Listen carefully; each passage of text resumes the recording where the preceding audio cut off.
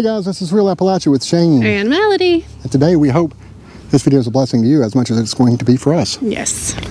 We're here in Staffordsville, or I guess between Staffordsville and Eggleston, Virginia.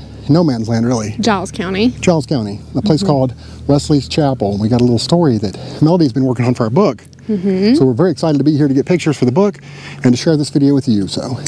Yes, so stick around to hear a little bit about Preacher Sheffey, Bob Sheffey. A lot of you guys may already know a little bit, but give us the thumbs up, share this video, and subscribe so you don't miss any of them. I just walked up that big hill, so. You're okay. I'm huffing like a, you know how the preachers will do that? Oh yeah, that's true. Yeah, like, and they take a breath. Yeah. All right, Shane, do you want to read that for us? Sure. It says, in memory of our father, Reverend Robert S. Sheffey. He was born July 4th, 1820 and died August 30th, 1902, fully consecrated to God. Service, he preached the gospel without money and without price, and has entered upon his reward. The poor were sorry when he died. Yes. I just love that. Epitaph, is that what you call it? Yeah. So there is the gravesite of Reverend Robert Sheffey. Bob Sheffey, Preacher Sheffey, Brother Sheffey, had a lot of names. Yeah.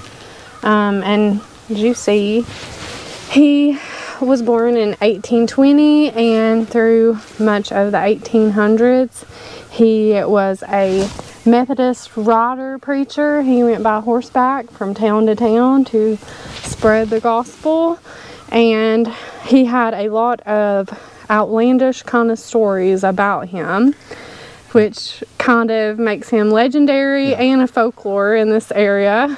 I think he would better be remembered, or he would rather be remembered for his preaching. Yes. But his quirks have kept his legend living on, which helps serve the purpose of spreading his message. He was very eccentric. Yeah. But, you know, I feel like a lot of good preachers are. A lot of stories about him, so you will have to read our book to get all of those, but we're going to give you some more information while we're here too, and take a look around this beautiful, beautiful cemetery here in Giles County, and also a little bit of the campground that he did the meetings at. I am so glad we came here today, aren't you? I know, me too. It was a trek, and there was a lot of energy and effort went into coming, but boy, the payoff was more than I dreamed. Oh, absolutely. I'll get a shot here of his wife's grave. This is his second wife, Eliza, and he had a son with her. You can see in memory of my mother. So she was a Stafford, wife of Robert Sheffey. A dutiful daughter, devoted wife, loving mother, and faithful Christian. She rests from her labors, and her works do follow her. So, their gravesite together there. It's beautiful.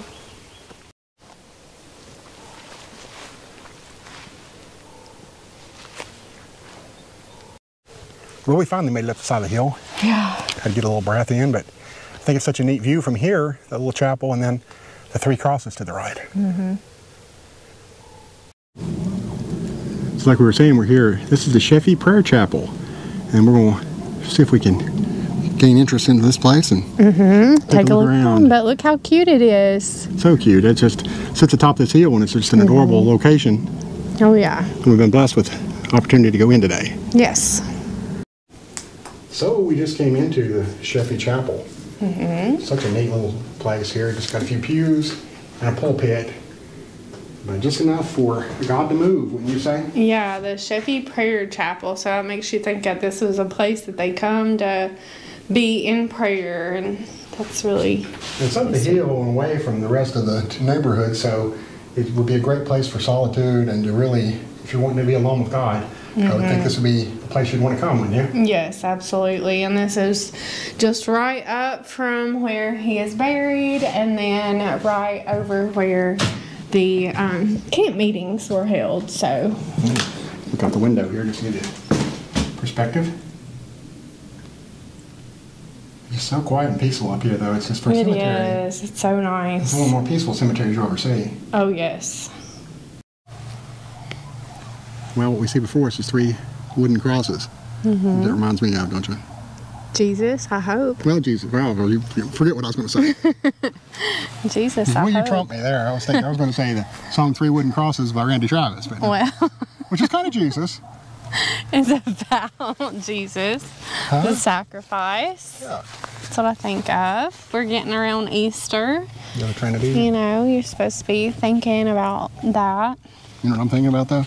Randy Farmer Travis. and a preacher. Author and a teacher. Oh, let's walk up here. It's a little bit of a walk. There's another cabin we want to check out. Yeah, and this is all of like where the old-fashioned camp meetings were held. Now they do the Robert Sheffey Memorial Camp Meeting. It was Wabash. I guess I'm saying that right. How do you spell it? W-A-B-A-S-H. Wabash. Campground. Wabash. It's like the Wabash Cannonball. I don't know. All right. So they would camp out here for 2 weeks or more while attending revival meetings. And the first was held in 1884. Wow, 2 weeks. Camping for 2 weeks. Yes, and the campground functioned until the early 1900s. And the large shed that was used was actually caught on fire just shortly before Robert Sheffey's passing. And he wanted to see it rebuilt, but that didn't happen in his lifetime, unfortunately. But he stoked the fires of revival in these mountains, and it's always good to celebrate. Well, let me just read your story about it, too, in the book. Yes. I helped a tiny bit with some of it. And Yes. some input, anyway. And I did a lot of reading and research. I watched the movie Sheffey. Yeah. And that was very cool. Well, see, I thought I was familiar with the story, and it was. But it wasn't as familiar as I thought it was. If that makes sense. When you told me a lot that you found out, I was really fascinated. I can't wait to read the finished product myself. Oh, yes. Well, we found a blessing here, didn't we? Yes, I did not know this was here. Yeah. So this is the actual birthplace of Robert Sheffey, and it was moved here from Ivanhoe and restored in 2003. So yes, that is such a good blessing.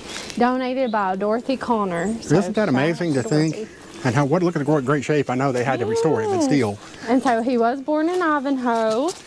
And, you know, one of the most commonly told stories about him was that he cursed the town of Ivanhoe because he went back there during his preaching days, and he saw a lot of lewd conduct happening there. So he cursed the town that it would be swallowed up into the ground. And ever since then, their industry died out. They've had an enormous problem with sinkholes, so a lot of people feel like it was literally cursed into the ground, like Robert Sheffey preached about. I've even known a few local people from there that believe that. You know, they've almost accepted. This is how it is. A lot of people do. And I think that he gets a little bit of a bad rep for that, but I feel like he was a really great preacher man.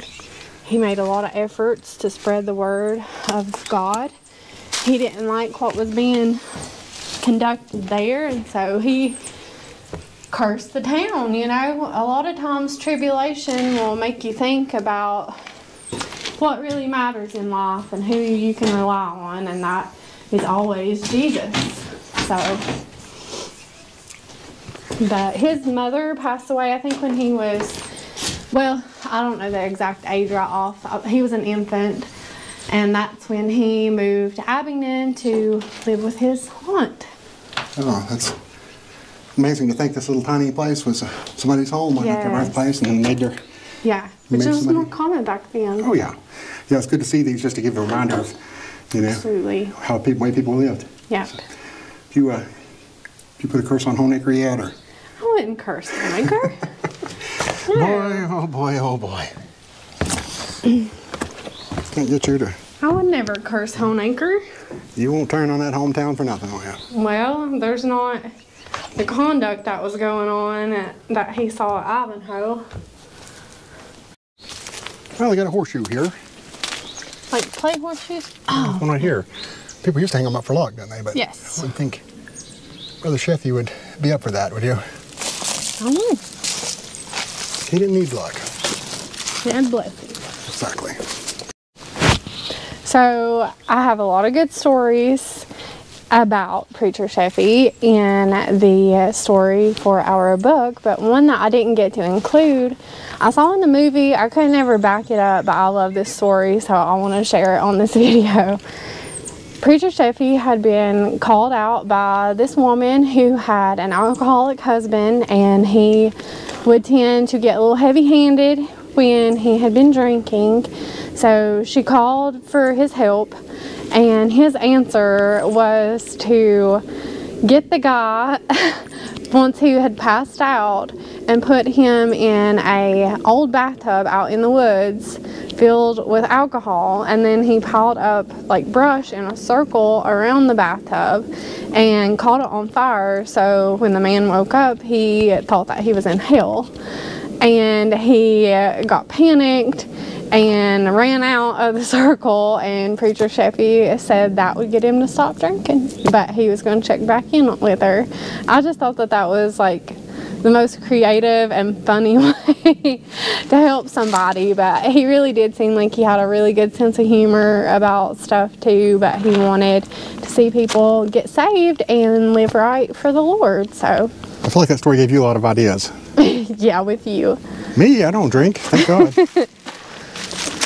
Well, I don't like seeing that. It looks like a bunch of remnants of headstones that are broken and displaced. I'm hoping that they were replaced. Yeah, I think that's... You know, they get eroded after a while and they need replaced. And maybe that's what's going on. Obviously not everywhere would be fortunate enough to have that, but... Unfortunately, there are a lot of tombstones here that are broken or displaced. That's Which really obviously sad. time does that, and you know, it's... Yeah, and I think probably where it's on a hill, they get weather and... But it's sad. Yeah, never a good thing. One of the prettier churches you'll see, isn't it? Oh, yes. Wesley Love Chapel. it. I know, just regal. It stands on the hill and looks like a place of refuge. Yes. I love the stained glass on the center, and just the whole architecture is beautiful. Oh, yeah. You see a lot of the old churches with the 2 entryway doors. Yeah. I know, like the old primitive Baptists in Homemaker, the women would come in one side and the men the other. So I wonder if it was that kind of deal here. Very well could be. And if we're wrong, we'll certainly hear about it in the comments. Yes, well, tell us. We would like to know. I know, we're here to learn Just as much be as... nice about it. Yeah, we're here to learn as much as show. Yes. It's just fascinating. Yeah, here's some of that.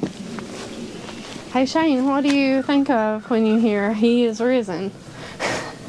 Jesus. Okay, good. I was just testing you. Just making sure that you weren't thinking of some kind of song or something. Well, no grave wouldn't hold my body down. Well, that's about Jesus too. Okay, guys, we hope you enjoyed this look at, what would you call this? Robert Sheffey or Wesley Chapel? Yeah, a little Robert Sheffey memorial video. Yeah. Yeah. And please, guys, watch for our book, Legends and Lore of Southwest Virginia. We hope is what it'll be called. Bookstore toward you. Yeah, that's right. Let's squash that. Yeah. You're coming to a local bookstore to you, or Amazon, Barnes & Noble, all the biggies will have it too. Before the end of the year. Before the end of the year. Hopefully. Now, I broke out a sweat today, but you were bragging that you didn't. Because you're, what was that you said about yourself? A little dainty woman. Yeah. I'm not really little though, but anyways, that's neither here nor there. But you're dainty, aren't you? A little dainty woman. But we hope that you guys love this video. We've loved being here. And we're so excited to share our stories in our book with you. This is such a surprisingly good day and gets us fired up more for the book. Yes. Because just coming and experiencing it and being here, and it's great. Yes. Just wish all my hand wouldn't work that way. I'm so excited. So excited. Okay. We'll see you on down the road.